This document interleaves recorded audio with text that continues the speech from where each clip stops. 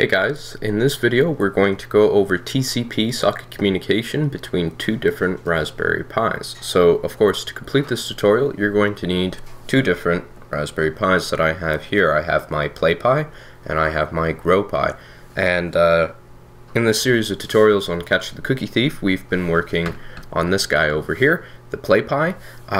But to be able to do transmission between two Pis, you need two Pis, and so this is the other one that we'll be using, called the GrowPi. They're both connected through Wi-Fi to my router and thus have the ability to communicate to each other over Ethernet. Now, why do we need two Raspberry Pis? Well, you need what's called a server and what's called a client. It's kind of like you are the client and you access Google. It's kind of like a one-way communication street, so to speak. Google doesn't come to you. Instead, you talk to Google and Google replies to you. You visit the server and the server serves you information. So what we're going to be setting up here is a client that connects to the server and sends some data back and forth and then disconnects. Our first example will be a trivial example that just does like text back and forth, and you can follow along if all you have is a single Pi and your computer. However, if you're going to be wanting to flip LEDs and stuff like that, I don't think you can do that with your computer, so that's where we need a secondary Raspberry Pi, but everything I will be writing will be on the two Pis so that you can follow along. So this screen here is my PlayPi, and on the left I have my GrowPi. You're going to want to open up idle 3 on both of your Raspberry Pis. You're then going to want to open up a new window, and I'm going to save this to a folder on my desktop called Cookie, and I'm going to call it cookie server.py.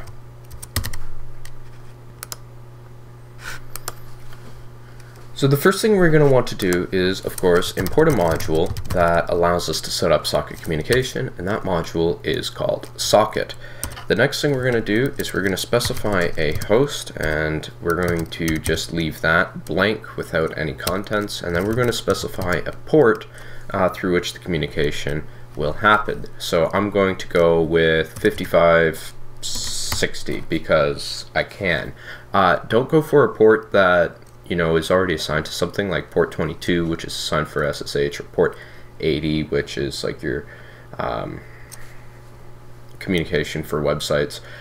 Pick something like a higher level port. It doesn't have to be 5560, it could be whatever you want, but if you go higher level, odds are you're looking at an unassigned port. I'm then going to create some data. If you're going to have a server, you're going to want to serve information, and so I'm going to create a stored value, and this could be like a text file that you have that you call on or whatever. This is trivial. This is just for proof of concept. I'm going to create a stored value, and I'm going to say my stored value is going to be yo, what's up.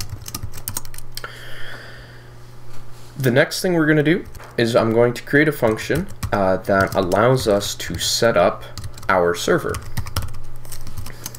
just so that we can call on it, because just work with me here. And the way you go about doing that is, first you want to set up your server or your socket, and you're going to say socket s is equal to socket dot socket dot bracket socket dot af underscore inet, and this is the type of connection that you want to establish.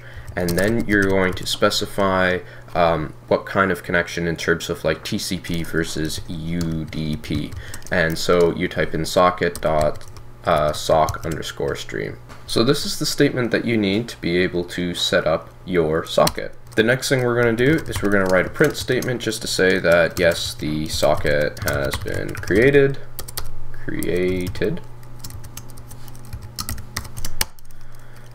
And then what we're going to do is we're going to try and bind to our host and port, and this may work or it may not work, and if it doesn't work, we want to know why it doesn't work, and so we're going to want a print statement as to why it doesn't work. So we're going to try it.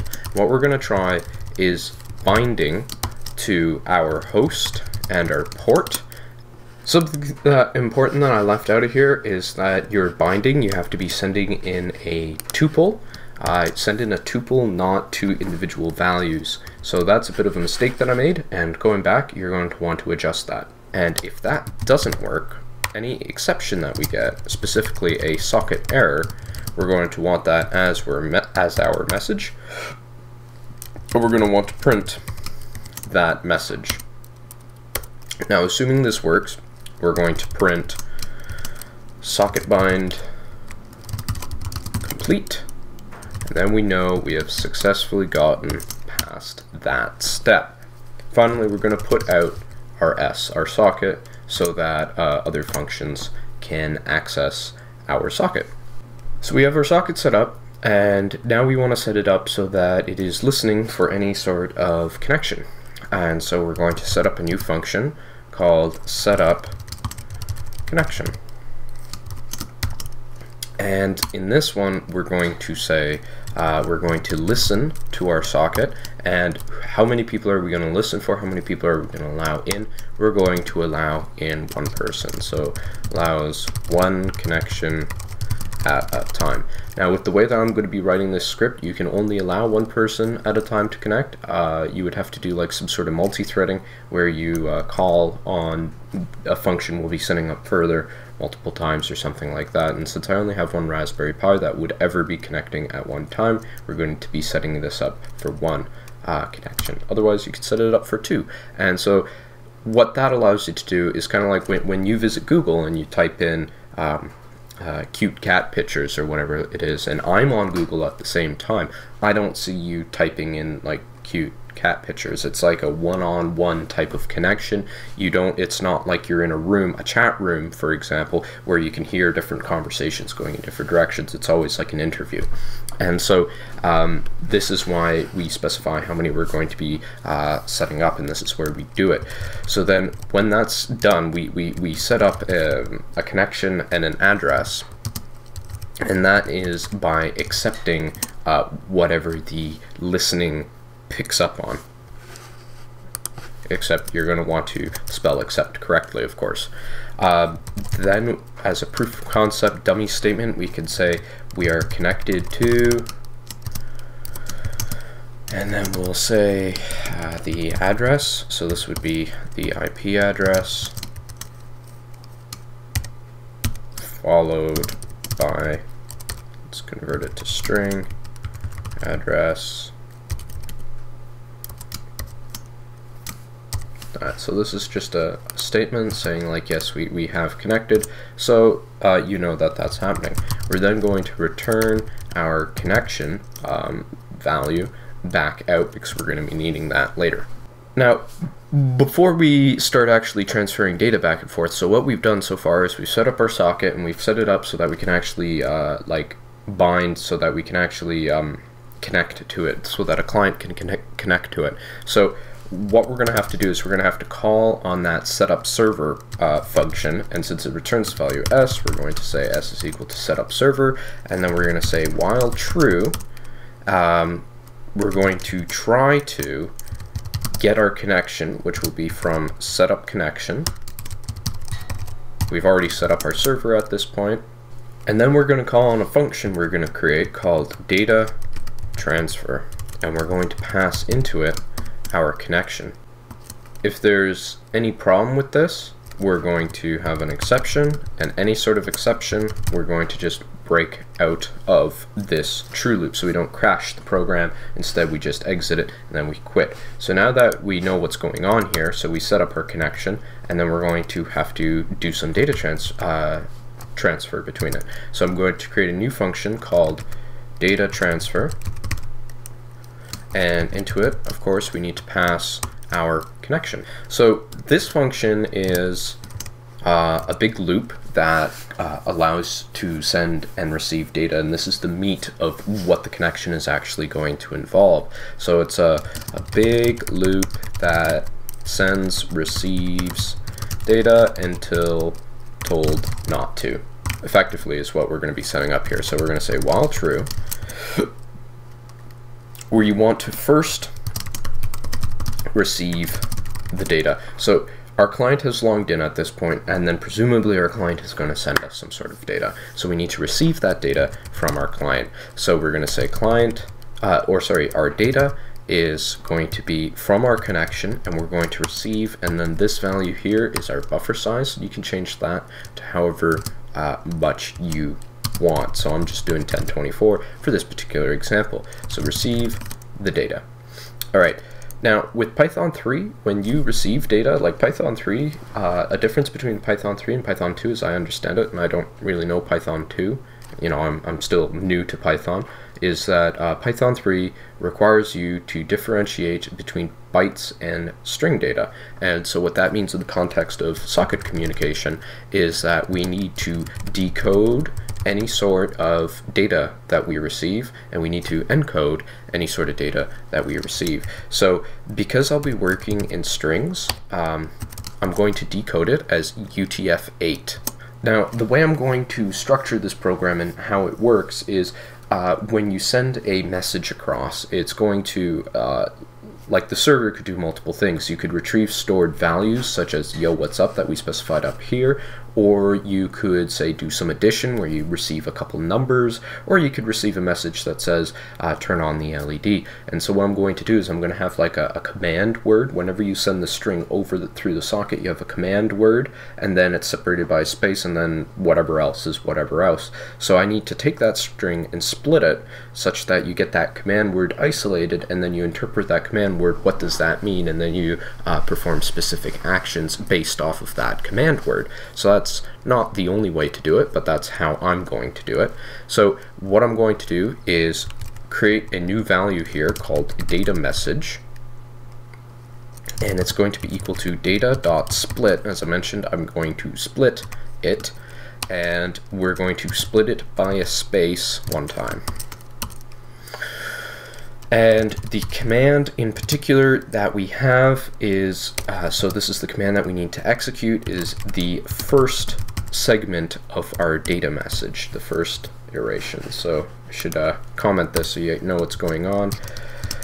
Split the data such that you separate the command from the rest of the data. Okay, so now we have our command, and what are we going to want to do with this server? Well, I'm going to create another function because functions are fun, and this function is going to be called get. And what get is going to simply do is retrieve that stored value that we specified earlier. So we're going to create our reply, and our reply is going to be equal to our stored value. And then we are going to return our reply. Trivial, it is, really. So let's create another one that's a little bit more fun. We're going to have another command called repeat, and what repeat is going to do is it's going to take what's left over of that data message, and you can probably guess by the name of the function, your reply is going to be repeating whatever was left over from the rest of that data message that was sent in. So that's the second half of it, and then you're going to return the reply. We have these two functions, both pretty trivial, get and repeat, and we have a command, and we have our command isolated. So now we need to determine what it is we're going to do based off of that command. So if the command is equal to get, or sorry, I should say get, then what we're going to do is we're going to say our reply is equal to get. Otherwise, if the command is equal to repeat, we're going to say our reply is equal to repeat, and we pass in the data message that we have. Now, it's also going to be important if our client chooses to disconnect. Like, let's say our client connects and then breaks using like Control-C or something like that. This program is going to crash, and so we're going to want to be able to shut down our server, we want to be able to accept the fact that our client wants to leave us. We don't want to crash and burn every time we find that our client is leaving us. I know it's terribly sad from a server's point of view to have your client leave, but you know, it's part of reality. So what we're going to say is if the command is equal to exit, then we will print a statement saying our client has left us, sad face. And then we are going to break. So we get out of this while true loop for data transfer, which will drop us down into this while true loop where we have now left, and then it should hopefully allow us to set up a new connection. Finally, if the last command, or sorry, if the last command that we're going to accept is if our command is equal to kill, this is where we want to shut down our server. So what we're going to say is print our server is shutting down. And then we're going to want to shut down our server, or close it, or socket, sorry, I should say. And we're going to close our socket, and then we're going to break out of this loop. Finally, we're going to have an else, because I know you guys are going to make typos, and our reply is going to be unknown command. And that way we just make sure that everything is being received correctly. Otherwise we wouldn't have anything happen if this didn't work, right? Okay, so now we've set up this big if statement where we have the ability to call on two functions, get and repeat. We can also exit, or we can kill our server if we wish to. So now what we need to do is send the data, or send the reply back to the client. And so the way you do that is with your connection, you're going to send all, and what are you going to send? You're going to have to send a string, and you're going to have to encode your reply as a string, because remember I mentioned the decode earlier. Well, you're going to have to encode it now, and then just proof of concept, data has been sent. Excellent. And then when that's done, if we break out of this while true loop, we're going to want to close our connection with our client finally. So this is where we break out, and then we could close the connection. So that's that. This here is, hopefully there are no typos in this. This here is setting up our cookie server, and so now what we need to do is give it a save first off, and then we're going to have to develop our client, and I'll show you how to do that in the next video.